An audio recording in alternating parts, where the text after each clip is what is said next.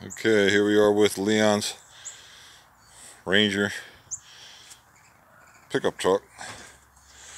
He had smaller tires put on, bought new tires to lower it a little bit. So what we did, got the short Nerf bar, and it was really wrong. So then he ordered the longer Nerf bar because he has the extended cab. But we ended up using the short one as, I don't know, a shim spacer. So this is the old step, the first one, the lowest one. And then the shinier one is one we put on today. He had a friend who's a carpenter, made this pretty heavy duty 3/4 all clear plywood step for him, which we kind of use for him to get out. What I'm going to try to do is, I'm going to set this up. I don't know if it's going to work.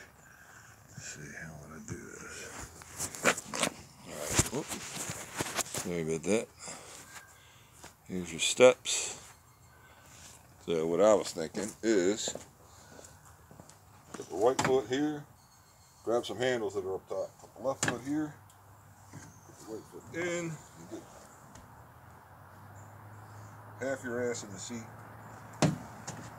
Something like that. But Leon did it. He actually got in the truck. You know, I put this extra handle up, and there's the original handle. And there is a handle that hooks onto this, would be right here, that you can buy. But I think his back's that way, so that's the latest and the greatest. I'm sure there'll be more.